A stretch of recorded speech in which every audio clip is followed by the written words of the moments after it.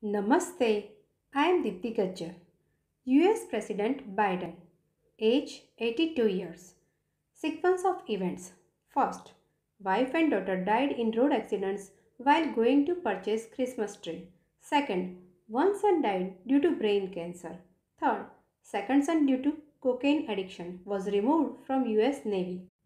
Fourth, Biden also had a life-threatening brain aneurysm in 1988 and he survived after the surgery.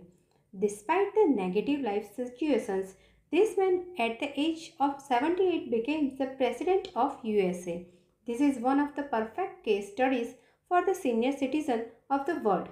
He will be physically and mentally fit to take this huge responsibility and we at the age of 60-65 think that everything is over.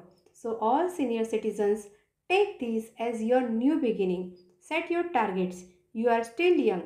Work hard and achieve what you could not achieve till now. Astu.